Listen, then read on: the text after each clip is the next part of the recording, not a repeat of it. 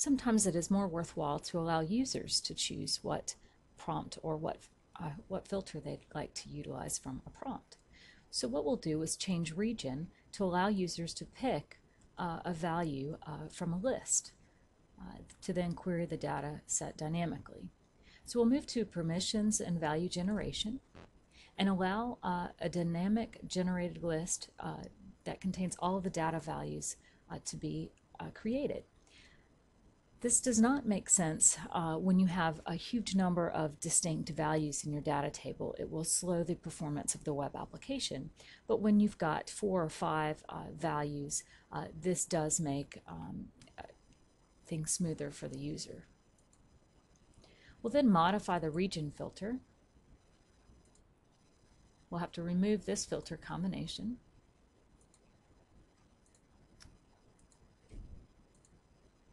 And create a prompt.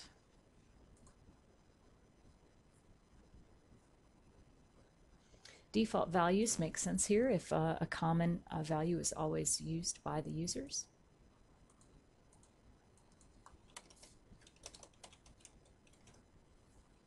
And we'll name this something that makes sense for reference.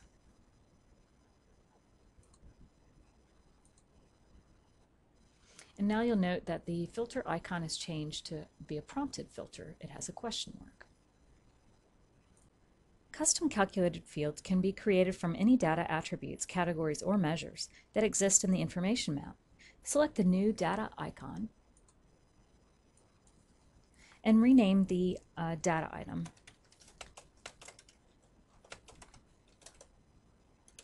You can then choose which folder this new measure exists within, and we'll choose measures. And then we can click the edit button to insert a formula.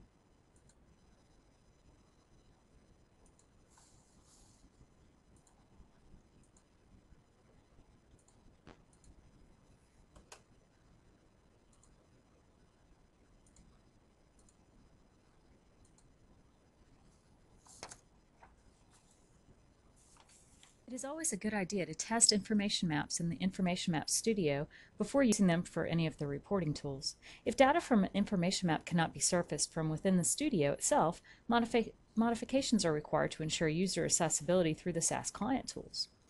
So here we'll select Tools and Test. We'll choose which data elements we want to verify are correct.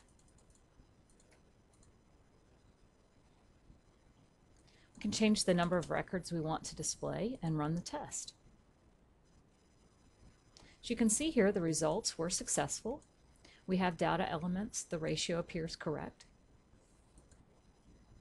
The other item that is interesting to individuals is the view query. You can immediately see the SAS code that's generated from this information map. At this point, we need to save the information map into the SAS metadata repository. However, for SAS Web Report Studio to see this information map, it is important to save this in a certain location.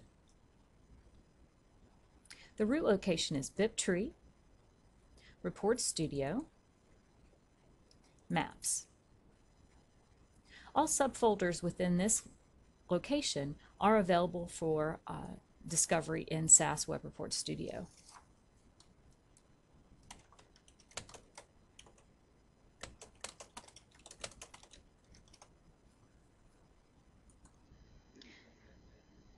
Now that we've created a SAS information map, we're going to use SAS Web Report Studio to generate a report.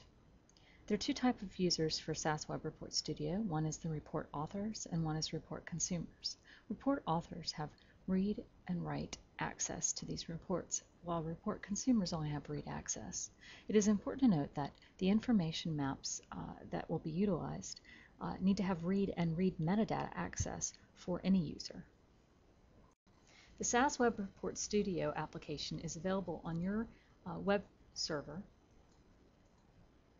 with the URL SAS Web Report Studio. First thing we'll do is log in. And we can open a report or create a new report. To create a new report, you can either select Report New or Report New from the top. Note you also have the options of creating a new one from a wizard or from a template. The first thing that you should do is select your data source, and this is the information map that you've created.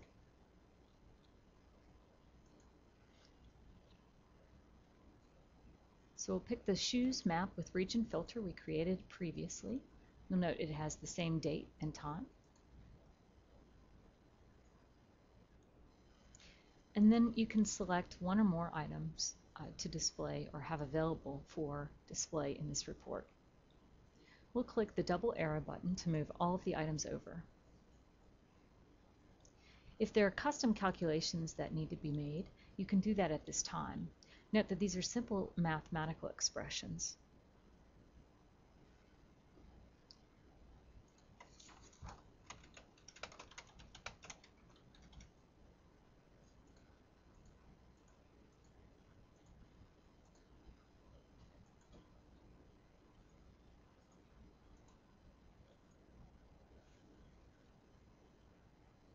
For any of the category data items, a filter prompt from the information map can be selected, or a new filter can be created in SAS Web Report Studio. You'll note that the region prompt that we created in the information map is available for region, and we can select that now. We can also create new filters off of product or subsidiary.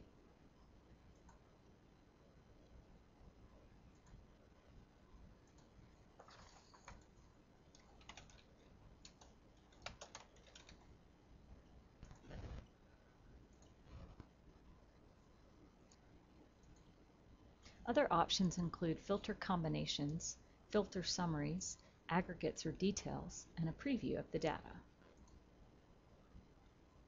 For filter combinations, you can choose which Boolean logic you'd like to utilize.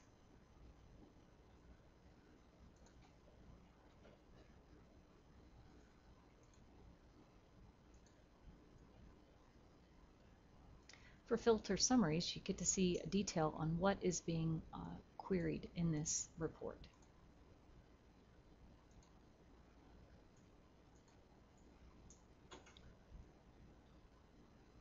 With aggregates or details, you can choose which aggregated measures you'd like to group and how you'd like to aggregate them by.